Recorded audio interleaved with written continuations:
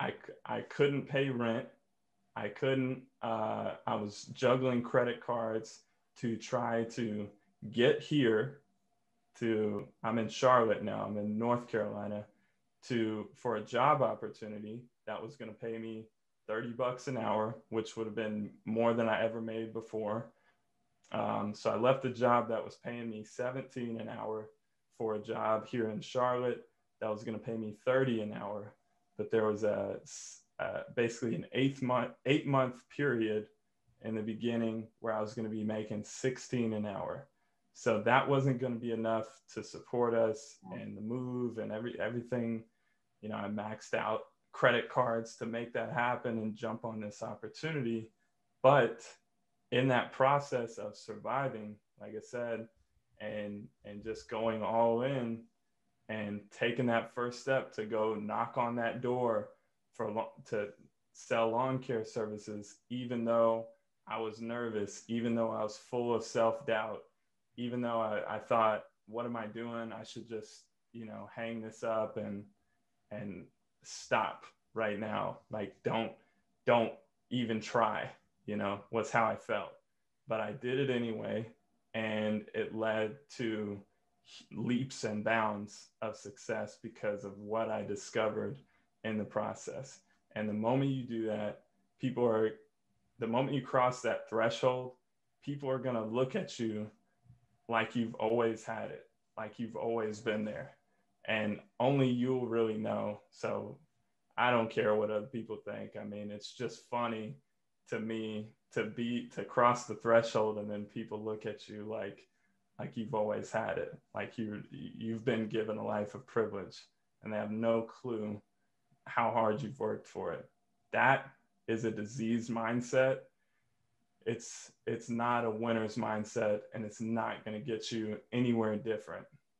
If someone was born with advantages or not, it doesn't matter. It doesn't matter. Good for them, good for their parents, good for their family, whatever.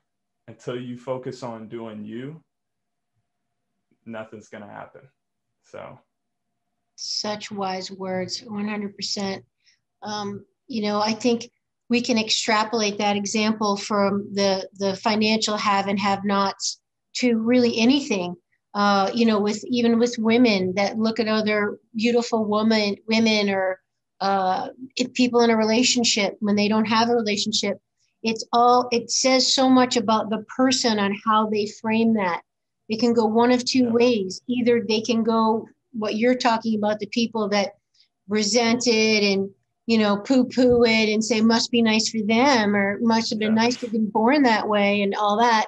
Or there's another type of person that goes the other way and is inspired by it.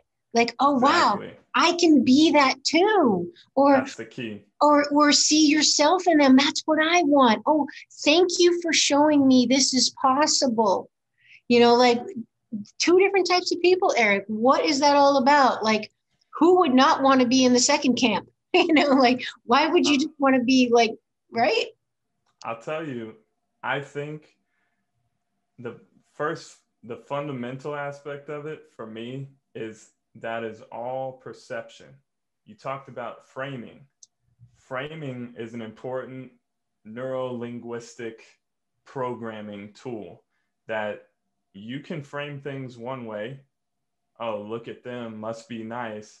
Or you can frame things of, wow, I want to aspire to be in that position or have a family or get myself together. I've always strived to do what serves me. So when I look at something, I'm not getting envious. I'm not getting jealous. I'm not hating on anyone. That's not productive and it doesn't make sense. I don't even know the person, or even if I do, I'm even more happy for them if they're doing well. I want everyone to strive to do their best. And that's what I strive to do. So anytime someone is further ahead in a certain regard or further along or more developed in their business or whatever it may be, I look at that and I'm like, wow, okay, let me assess what they're doing, how they're doing it, and let me learn from it.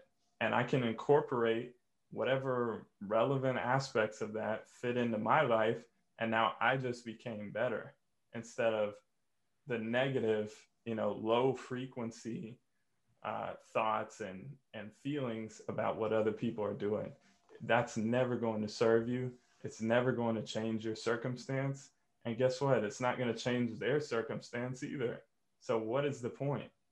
I mean, I really don't understand it, because maybe, like I said, just starting on the other end of the spectrum, knowing, how great, how not so great things can be.